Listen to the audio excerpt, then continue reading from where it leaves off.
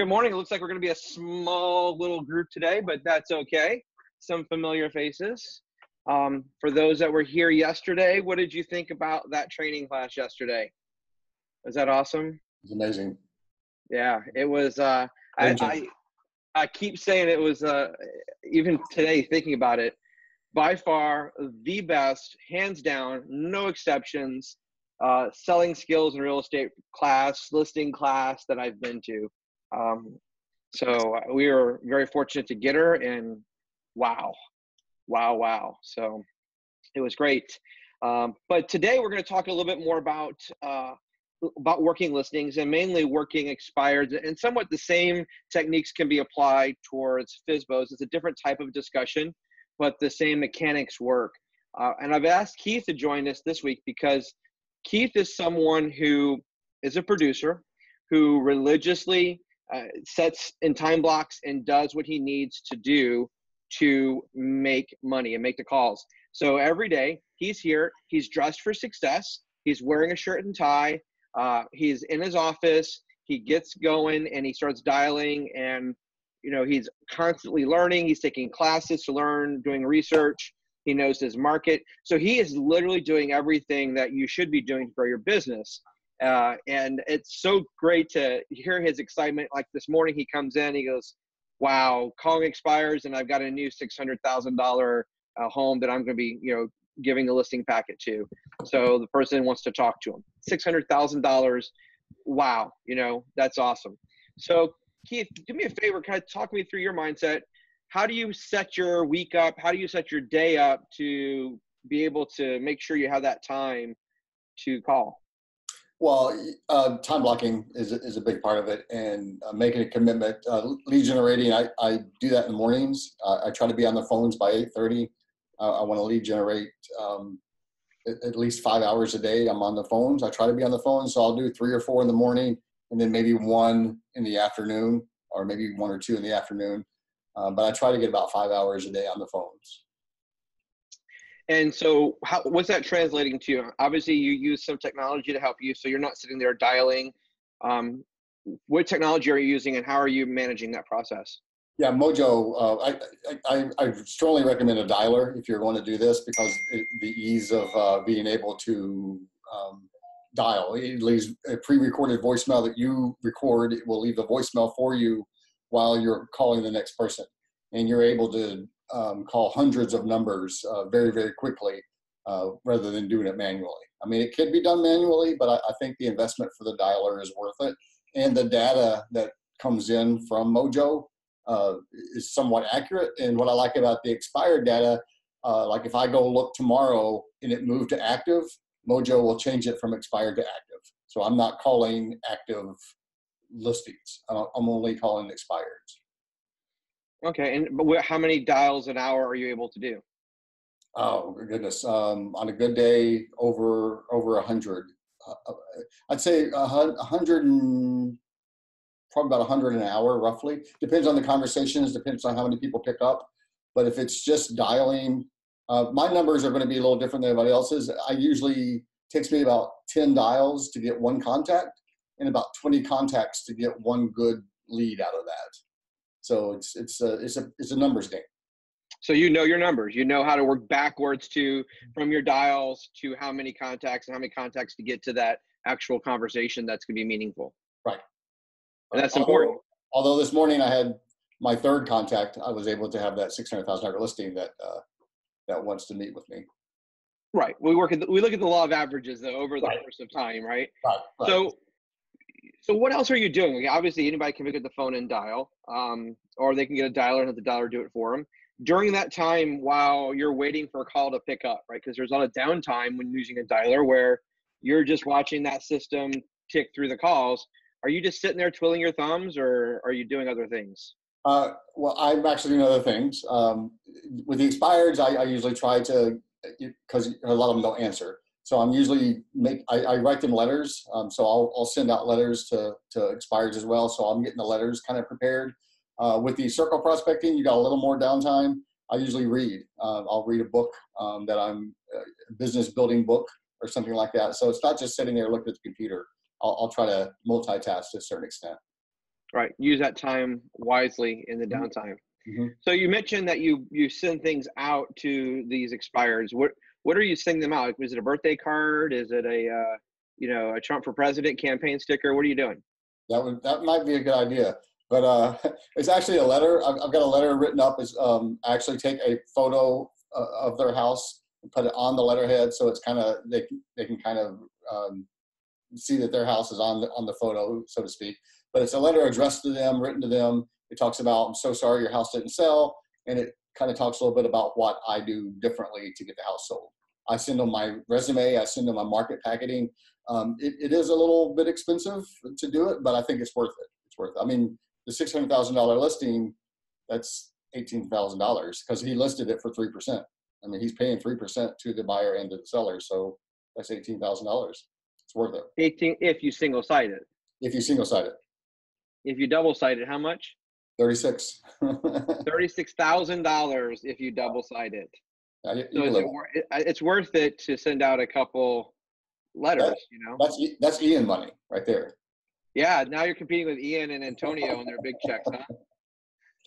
So, all right. Well, so in your resume, what are some of the things you're highlighting for that customer?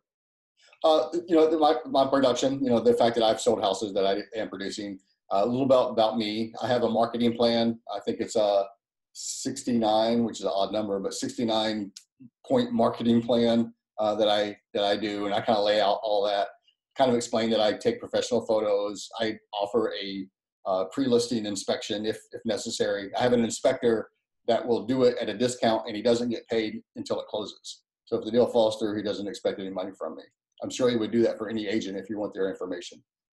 So little things like that. Okay. Things that I try to think of things of why things expired. Like oddly enough, this $600,000 listing, there was one photo on the MLS, one, and it looked like it was taken from a driveway. And it's a beautiful home. The remarks talk about how beautiful it is. One photo.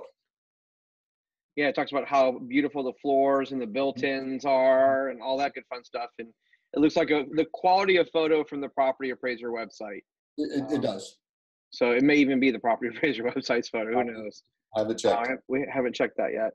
So yeah, so that's setting up for success. You're able to, find out why it didn't sell and try to go after that perspective. So in that case, did the house look like it was priced properly? It did. I mean, there was one down the street a little bit bigger for 700, one down the street a little bit bigger for 1.3. So it's probably in that ballpark. It does look like it's priced right.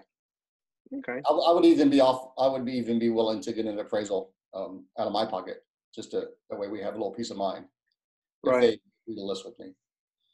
So one other question: when you got started doing this in the very beginning, before you had production, because I know you've done this since the very beginning of your career, what did you include in that resume? I mean, if a lot of our agents don't have those prior sales, that prior production that you have, so what would you recommend to those agents to include in that packet?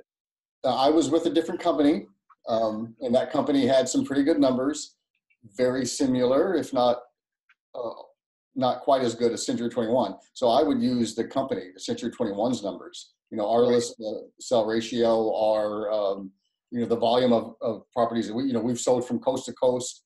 I would just use the word we a lot. Our company, my company, our team, we use our company's production. Right. And for those that have seen on Workplace, we do have a kind of pre-listing info packet that we're putting together. One of the pages, we literally took and did calendar icons out for the 62 days of average on market versus our 8. So it's a visual representation. We're going to include the global reach map. We're going to include our coast to coast icon map. So a lot of that information so that the consumer can see that you're part of a team collectively that has sold a lot of houses over the past couple of years, and from the Sun Coast all the way to the Space Coast and everywhere in between. So absolutely. And I'll add to what Keith said, that when I first got started, I never was questioned, how long I've been in the business. My name is Kevin, and I'm with Century 21. And right there, that power of saying the name Century 21, the most recognized name in real estate, usually will overcome everything as long as you are confident and you are leveraging the office's stats and your team stats, leveraging the fact that you have marketing support, you have transaction support, you have all these tools that are there because, you know, as a brokerage, we want you to focus on what you do best, which is selling the house, not pushing paperwork. So that's why we offer that transaction management included with all of our transactions now. So what other advice, Keith? I mean, how is your approach? What do you, when you're getting these people on the phone, or you're just saying, hi, your house didn't sell, your realtor suck, you should use me? Yep. No. Actually, I have a script. I use the same script all the time. I practice my script. I practice my script when I'm driving in. I try to get my mindset right. It's funny. I've been working expires now really, really hard and aggressively for a couple of weeks. I have not been yelled at one time by the people that answer, even the people who answer that aren't attached to the property. Totally a wrong number. They've been getting calls. A lot of it's just mindset. I try to use a script that's non-threatening. My opening line is, "This is Keith with Century 21. I'm probably not the first agent to call you today, am I?" And I even chuckle when I say it. And 9 times out of 10, they're like, no, you're not. And that just kind of breaks the ice right there. But like Kevin said, it's all about mindset and confidence. I've never one time been asked how many houses I've sold, because I don't give them a reason to ask that question, because I'm confident. I know the market. I know what I'm talking about. And no one ever, even when I was new, I was always told to act like you're a professional, because once you pass that test, you're a professional. And I took that to heart. So one thing I always try to come back to, and it is literally taught in 63-hour, day 1, I think it's slide 1 or maybe slide 2. You know, what are we in the business of? We are not in the business of selling homes, right? It's not you selling the house. You're not selling your property. Ian, maybe different story, but in most cases, it's not us selling the house, right? We are representing someone. So what are we marketing? What are we selling?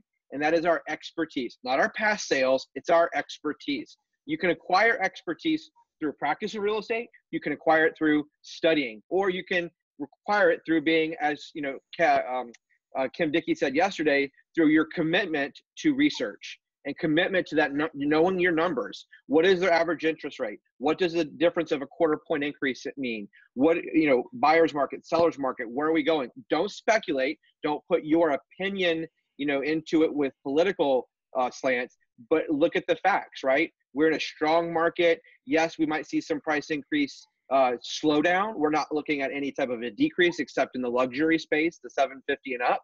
But in the mainstream of the market, we're going to see in our area, maybe a slowdown on that year-over-year growth. Knowing those numbers, right? Knowing what our average days on market are, knowing what our list price sell price ratio is, that compared to the market, that's where you win. That's where you score, because then they see how smart you are and how you're in command of the facts. They're not going to ask you, how many houses have you sold? It doesn't matter, right? That's what Century 21 is there for. That's going to support you there. So good points. Keith, I know you also do some circle prospecting. So a lot of people don't know that term, especially because that's everybody else calls it geographic farming. You know, old red agents call it circle prospecting because they had to be different. So talk about what that is, why you do it, how do you approach it, and how has it worked for you? Yeah, generally the expireds, you'll get 6 or 7 a day. Although yesterday, the first of the month, there were 60 expireds. It took me a few hours to call all of them. Got 2 really good meetings out of those 60 calls. So when I'm done with my expireds, like today, there were 7. So when I'm done with my expireds, I will call just listed, just solds. You just go to MLS, you find a home that sold within 30 days, you call the neighborhood around it. You know, basically the script is, we sold a home in your area, we sold it within 30 days. I'm just calling to see if you're thinking about selling your home this year. And I've gotten listings from doing that. What I like about circle prospecting is there's really no competition. Unlike the expireds that are being called by a few agents, no one's calling those neighborhoods, generally speaking. Mm-hmm. And it's a little easier of a conversation.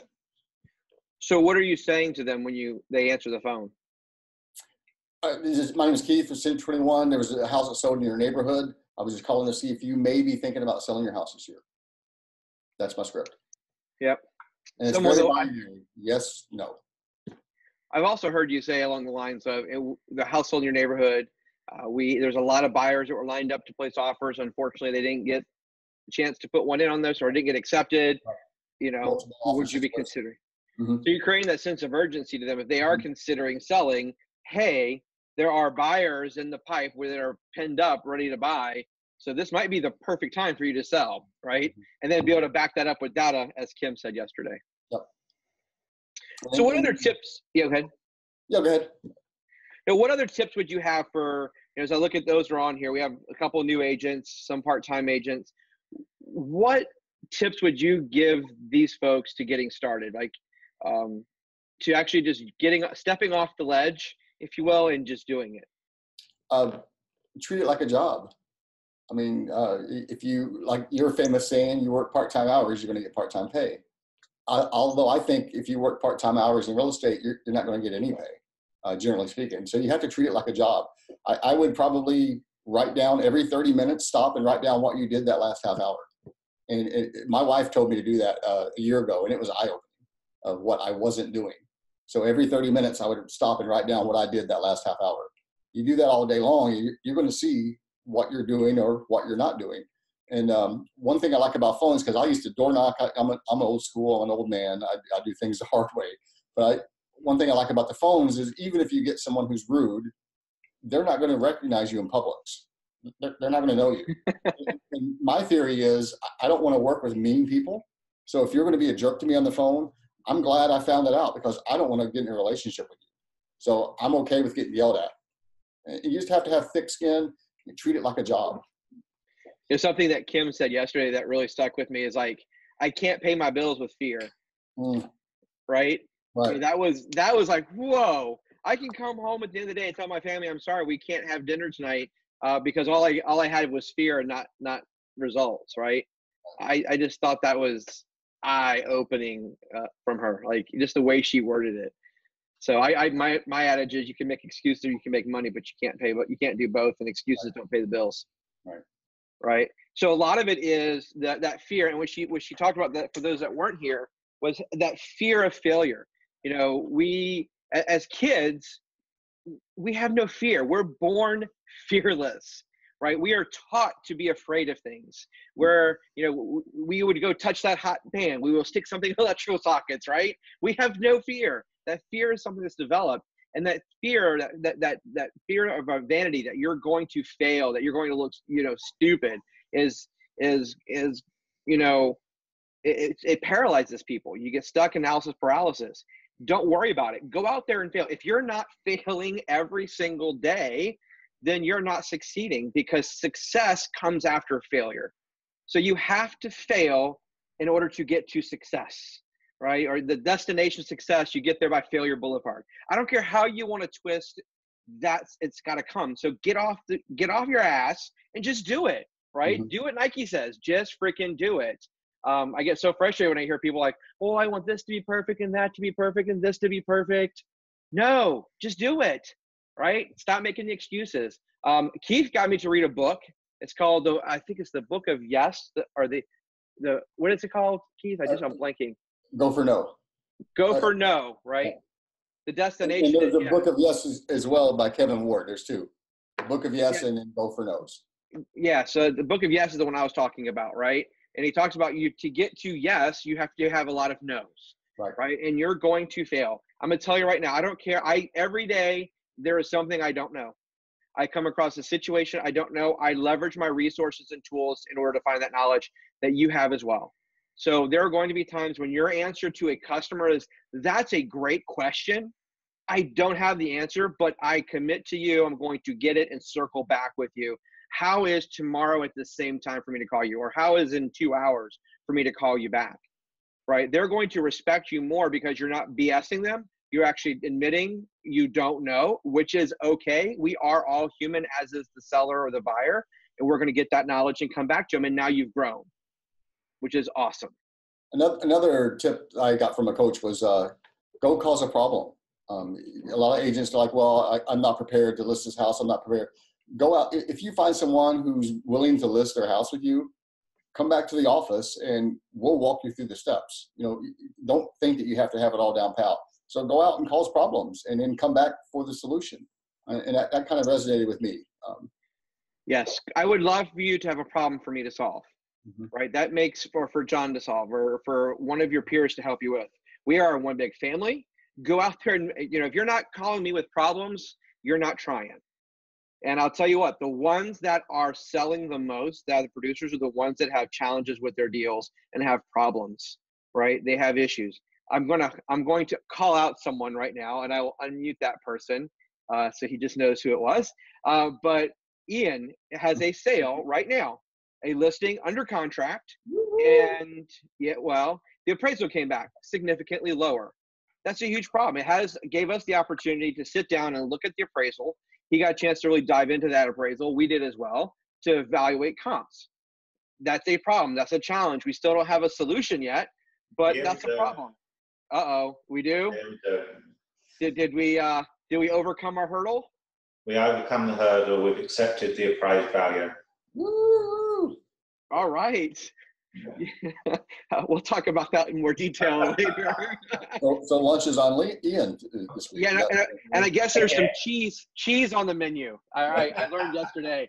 Go with the wine. Oh, I like that. No, not that. It's a different kind of cheese, right? Okay. I learned a new English term. It cheesed off. So that's a new thing. So I mean, there's a great example of an issue, right? Who else? Raise your hand if you recently had a sale that had an issue. Joelle, yours had a couple of challenges, did it or no? I'm trying to remember. The house had the polybutylene, piping. Yep. So we weren't sure about that. And how to handle that, right? Those are things that are come up. Does the house have polybutylene? Does the house have aluminum wiring? Does it have a Federal Pacific panel, right? As those things come up, how to handle them. They can be handled in multiple different ways. Go find the problems. Go find it. Get a customer on the phone and blow it, and then come back. Kevin, I screwed the pooch on this one. They hung up on me, yelled at me. What could I have done differently? And let's work through that. So we're here for you. We're here to support you. If you don't sell and make money, we don't make money. So we're invested in you and your success, right? And then there's also personal ego and pride on my part when I talk to other Century 21 brokers, and they have better per person productivity and better average sale prices. I want us to be the best, especially in Central Florida Broker Council. I don't want them to be better than us, because we're the best. We know it. We just got to get the numbers there. So we will. No problem there. So Keith, what are the thoughts, advice you have for a new agent besides getting off their butts and just doing it? Yeah, I think that's a lot of it. Just finding a form of lead generation, which you have to actively lead generate.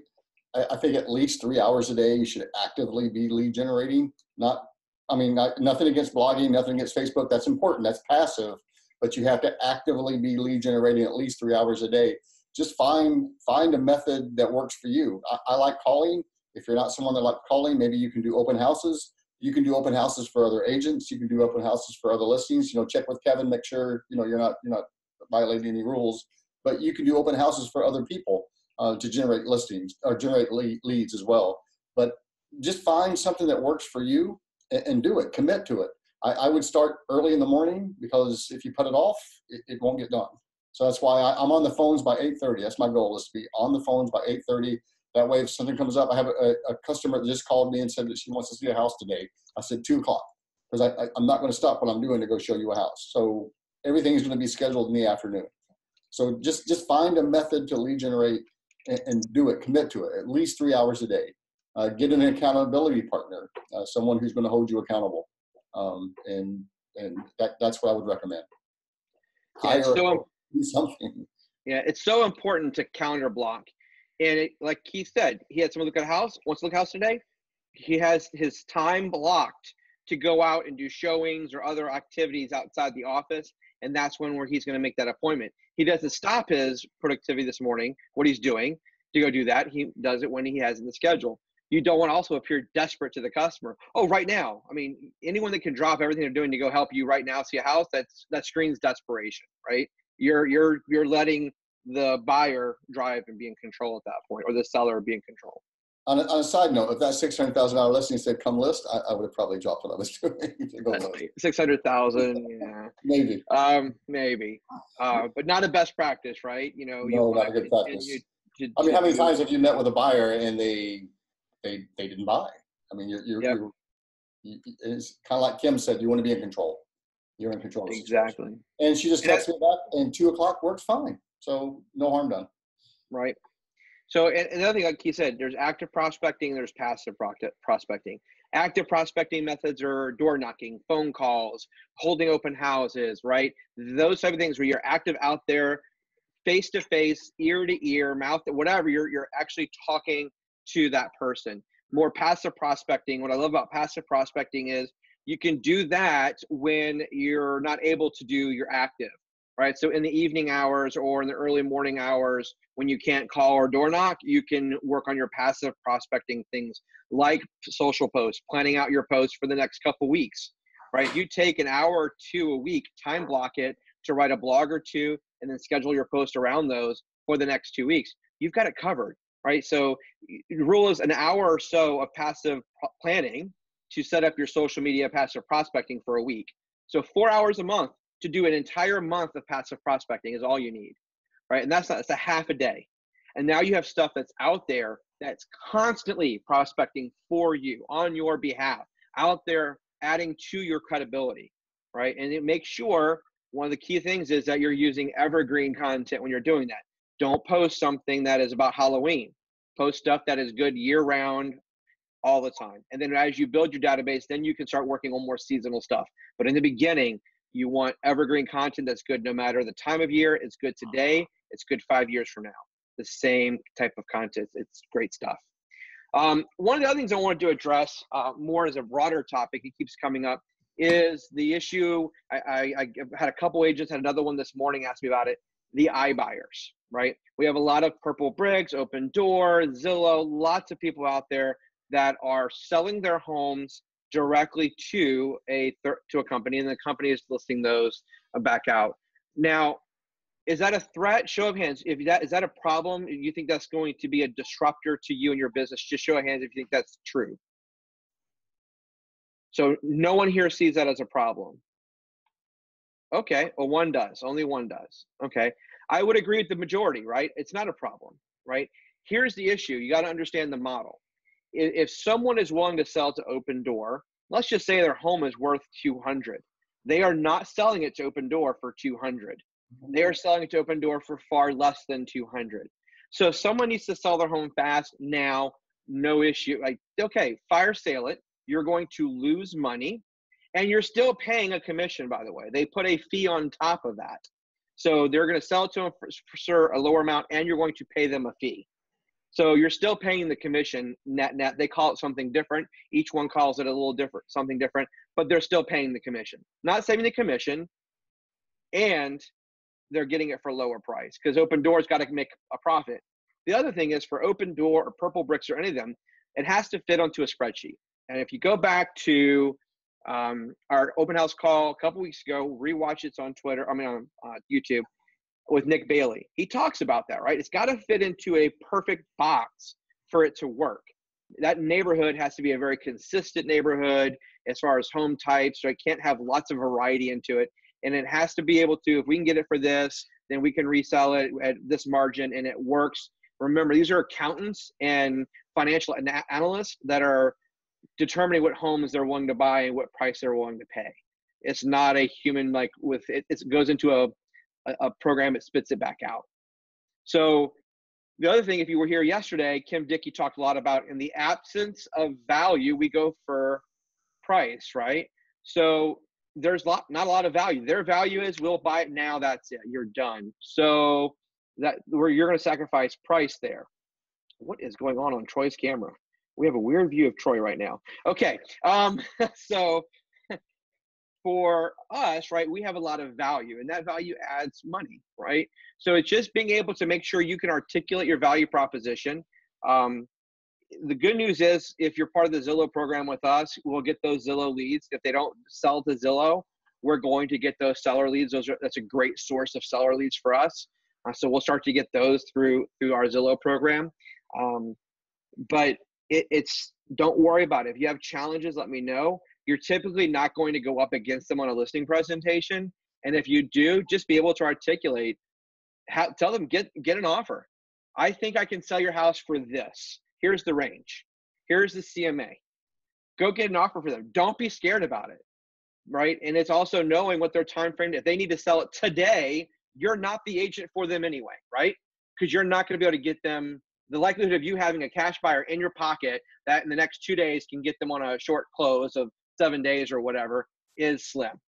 That's what they're doing at Open Door, Purple Bricks, and all those, right? That's not your market. You want the person that wants to get the best possible price for their home in the shortest possible time frame. That's not what Open Door, Purple Bricks offers. Does that make sense to everyone? Anyone have questions on that? No? Cool. All right, well, Keith, thank you for chiming in. Does anyone have, unmute yourself if you have questions. Anyone have any questions for Keith, myself, or anything else that you want to talk about? Going once, going twice. Sold. All right, ladies and gentlemen, everyone have a great afternoon. Thank you for being part of our call. This is our shortest one, but I think lots of great information. Don't forget, Momentum Huddle is tomorrow. We'll share the results from our survey, and we'll also talk about some selling skills, techniques, and stuff to help you get more listings and overcome objections. So see you then. Until then, have a great afternoon and a great night. Bye now.